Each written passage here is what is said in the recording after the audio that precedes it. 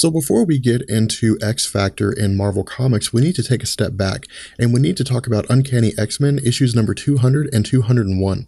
And the reason why is because these comics are going to give us the early formations of the reasoning behind why X Factor was created in the first place, as to why it is that the group came into existence. And as a brief synopsis, what we saw with issue number 200 was the trial of Magneto. And this is where Magneto had submitted himself to the authorities to stand for his crimes against humanity. And this was simply just part of Magneto turning over a new leaf, of becoming a reformed person. But over the course of this comic, while we saw that Magneto was exonerated of his charges, we also saw that Professor Xavier began to succumb to some sort of illness. Now, for the most part, the illness was of such a degree to where it seemed as though it would have killed him. And so what we see is that Corsair and Lilandra of the Shi'ar Empire meet with Charles Xavier to take him back to the Shi'ar Empire for medical treatment. But we don't know exactly how long Xavier is going to be gone, or if he's even going to come back at all. And so what Xavier does is he appoints Magneto to be the head of the Xavier Institute in his stead.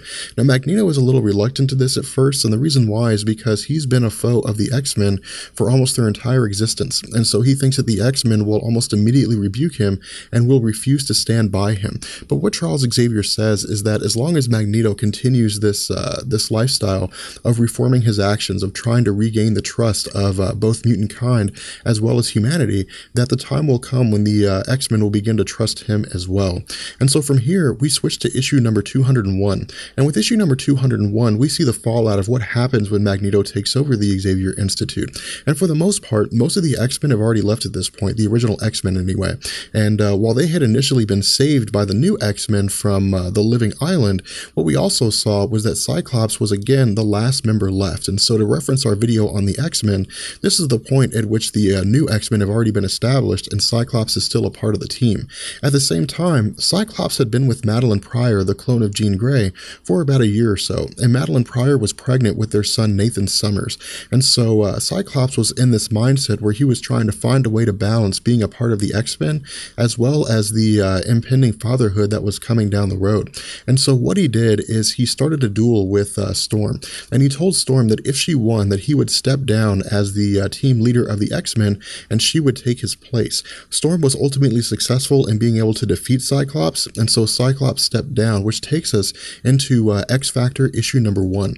Now, X Factor was initially written by Bob Layton up until issue number 4, and what Bob Layton did here is he made a few changes. He actually reintroduced Jean Grey, and the way that he did this was actually pretty fantastic, one of the coolest ways to reintroduce a character. What we see as we start off with X Factor issue number 1 is that we're with Cyclops and Madeline Pryor in Anchorage, Alaska. And Cyclops is trying to adapt to this life of not being part of the X-Men.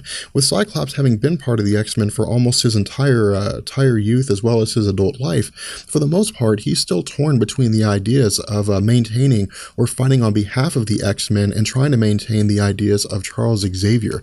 But he also has a son to raise, and he has a wife that's dependent on him. And so he's torn in a lot of different ways, and this is something that manifests itself in several forms. But again, for the most part, what Madeline Pryor tells him is that Jean Grey's dead, that he needs to stop focusing on the past. He needs to stop focusing on the X-Men, and he needs to focus on his life here at the moment. At this point, we switch to Warren Worthington III, and Warren Worthington is with his longtime friend Candy Southern, and as the two of them are together, Warren gets a phone call from Reed Richards. Initially, Warren is dismissive of the phone call. He tries to blow it off, but once he actually answers the phone and speaks with Reed Richards, he immediately takes off for New York. From here, we transition to New York as Warren Worthington is meeting with Reed Richards. And Warren Worthington, of course, uses his wings to fly into the airport. And Reed Richards says this was a terrible idea. And the reason why is because everybody knows that he's a mutant now. And that, for the most part, because there's so much anti-mutant hysteria, he's most likely going to invoke the fear and the ire of almost all the humans within this airport, which, of course, is something that we see happen before the two of them are able to escape back to the Avengers Mansion. From this point, we learn the other half of the conversation that Warren Worthington was having with Reed Richards. And what Reed Richards tells us is that Jean Grey is alive, that Jean Grey was actually not killed, although we don't know the circumstances yet as to how it was that she's alive in the first place. Because again, after the events of the Dark Phoenix saga, we were left to believe that Jean Grey had been killed. From here, we switch to the Waldorf Astoria Hotel as Cyclops is arriving to meet with Warren Worthington. And what Warren Worthington has done is he has hired police to effectively block off the entire floor to keep anybody from getting in there. And when Scott Summers arrives, initially the police try to keep him from accessing it until one of them speaks up and says that Cyclops is supposed to be here, at which time they of course allow him through to meet with Warren. And at this point it seems as though Warren has already told Cyclops what's going on, that Jean Grey is here. And so as Cyclops is meeting with Jean Grey, he's astounded to see that she is actually alive. He thought that for the most part maybe it was some kind of a ruse, or that perhaps there was something else going on here. And so for him, this is a very real situation, a very stark situation, because again, the feelings that Cyclops had for Jean Grey, the love that he had for her, was something that never went away. And the fact that Madeline Pryor was a clone of Jean Grey and looked identical to her is something that made the situation even more intense for him. From here, we see the two of them reuniting, and we of course see that, again, Scott Summers is trying to get used to what it is that's going on here, and Warren Worthington joins the two of them. And what Warren does is he tells us what it is that had taken place. He tells us how it is that Jean Grey was actually alive. And what he tells us is that during the Phoenix saga, when Jean Grey had supposedly become the Phoenix, that Jean Grey was in fact never the Phoenix, that she had never taken on the form of the Phoenix. That what had happened was when the shuttle that they were using had crashed into the bottom of Jamaica Bay, that Jean Grey had been placed in a stasis pod, and that the Phoenix had taken on her physical form. And Warren tells us that he knows this because at some point along the line, the Avengers had received a call about some kind of an object that was radiating energy from the bottom of Jamaica Bay. And when they arrived there, they found the stasis pod that Jean Grey was being housed in. And so when they opened it up, they actually found Jean Grey inside. And so from here, we see that for the most part, Jean Grey is trying to talk about her experiences, trying to figure out what it is that's been going on. And what she tells us is two things. The first is that her telepathic powers are almost non-existent, and that her telekinetic powers have been enhanced several times over. But what she also does is she asks them about what it is that's going on with the X-Men. The things appear to have been changed, that Cyclops and Angel and others are no longer part of the X-Men, and the X-Men are a new team, as well as the fact that Charles Xavier doesn't appear to be here anymore. And so what she asks them is what role they're playing with regards to being superheroes. Warren Worthington says that he's not a superhero anymore, that he doesn't do that kind of thing anymore, and Cyclops says the same thing. And it's at this point that Jean Grey gets really, really angry. And the reason why is because she feels as though they're abandoning the idea of Charles Xavier's dream, a peaceful coexistence between humans and mutants. And so she immediately takes off for trying to figure out what it is that she wants to do, trying to figure out, I don't know, maybe what kind of stance she should take, if she should take any kind of a stance. At this point, she's joined by Warren Worthington, as he'd been following her and trying to keep tabs on her.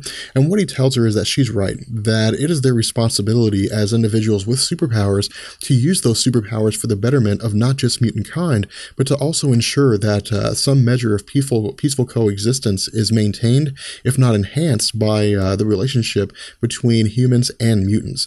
And so what we do is we switch to the various X-Men or various former original X-Men as we see them going about their day-to-day lives. Beast is attempting to attain a position with the Harvard Medical School, but the Dean of Medicine turns him down due to the fact that the faculty are not very happy with a mutant working in their department. From here we switch to Bobby Drake, and Bobby Drake is working with some kind of an accounting firm, and he gets a call from someone on behalf of Warren Worthington. And we don't, again, necessarily know what the conversation is, but whatever this conversation is indicates that Warren Worthington wants the company of Bobby Drake for presumably some kind of conversation. And Bobby Drake, of course, immediately agrees and takes off to meet with everybody. At this point, We pick up about 6 hours later on the Manhattan Lower East Side in some building that is apparently owned by Warren Worthington. And we see that all the original X-Men have, for the most part, gathered back together.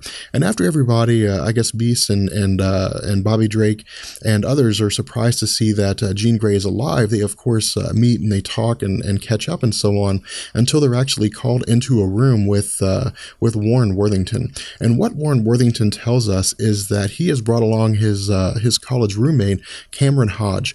And Cameron Hodge has vast experience in PR and marketing, and he's going to basically market the team in such a way to where they'll be receptive by humanity. And initially, no one really knows how this is going to happen. People don't, for the most part, believe this is actually going to take place, and the X-Men, or the original X-Men, are a little skeptical here.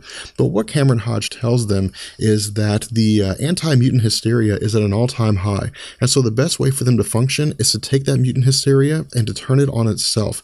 And so what he says is that they are basically going to operate as a group of people who are masquerading as mutant hunters, and that they're going to operate under the name of X Factor. The reason being because mutants have an X factor in their genetic makeup, which is the reason why they have powers in the first place. And so what he shows them is this 30-second ad that would be that's actually on TV already, whereby people can call a 1-800 number that would lead directly to the phone line and at the headquarters of X Factor to report any kind of suspicious mutant activity. And what X Factor will do is they will arrive on the scene, they'll masquerade as though they're trying to capture the mutants, and then they'll take them for safekeeping. And so what this is basically doing is allowing them to continue the idea of rescuing mutants from any kind of oppression at the hands of humans in the same way that the Xavier Institute would do with younger mutants. But what it does is it allows them to educate mutants in terms of the proper use of their powers for their greater good, as well as make sure that anti-mutant hysteria stays quelled. And this, for the most part, is how X Factor functions for the next 70 some odd issues, because of course the original X-Men team leave with issue number 70. And for the most part, over the course of these comics, we're introduced to a litany of new characters, a litany of new situations, and all kinds of different stories. And this is what made X Factor so popular. With the X Factor comics, by issue number 5, Louise Simonson had taken over, and Louise Simonson had actually spearheaded the idea of a crossover between all the X-Men and X Factor related titles, the Generation X titles, the New Mutants, X-Men, and X Factor. This was all her idea. And so with X Factor issue number 13, we saw that Cyclops, who had previously abandoned Madeline Pryor and Nathan Summers at the end of X Factor issue number 1, began this quest to try to find out what it was that had happened to Madeline Pryor and to his son. With X Factor issue number 15, we saw that Angel lost his wings. Now later on it's revealed to us this was due to the actions of Cameron Hodge, and that Cameron Hodge had actually been working against Warren Worthington for quite some time. And with issue number 18, we see that Apocalypse approaches Warren Worthington with the opportunity to replace his wings to restore his ability of flight. And this is when we see the Horsemen of Apocalypse really begin to take a main stage in Marvel Comics. With issue number 19, we get the first appearance of the Four Horsemen, albeit without the fourth one, without Death. With issue number 24, the Four Horsemen return, but it's with the company of Warren Worthington as Archangel, or the Horseman Death. With issue number 37, we saw the return of Madeline Pryor during the Inferno tie-ins for X Factor. And this, of course, was a story whereby Madeline Pryor had effectively become the Goblin Queen, and she had opened a portal between a demon dimension and the Earth 616 dimension in retribution for what it was that had happened with Scott Summers. With X Factor issue number 70, the original X-Men team had in effect left. They had disbanded, and they had gone back to the X-Men proper. And this is where we saw the X Factor comics begin to switch. By issue number 64, Louise Simonson had already left the X Factor comics, and so in 1991, with X Factor issue number 71, the lineup changed, and the lineup now consisted of Strong Guy, Jimmy Madrox, Wolfsbane, Polaris, and Quicksilver. Now, over the course of the publication after issue number 71 going into the 200s and beyond, we saw that X Factor, for the most part, their lineup began to change yet again over several times. Of course, we would see people like Forge join up with the X Factor team. And by the time the House of M story had come around, the X Factor team had moved away from being this team masquerading as mutant hunters to being more or less an investigative team, a team that would investigate all different kinds of scenarios, and they would be based out of Mutant Town. Now, what it is that Marvel chooses to do with the X Factor team team going into the future is something we don't really know. We're not really sure if Marvel is even going to have anything to do with X Factor, or if it's possible that the X Factor team has simply run its course and that there's no real interest in X Factor anymore. But again, this is all up for speculation. This is all up for the possibility that Marvel may reinstate the team in 2015 during their massive summer event. With that being said, we're going to go ahead and bring this video to an end. I hope you guys enjoyed it. If you did, let me know, and I will catch you guys later. Peace.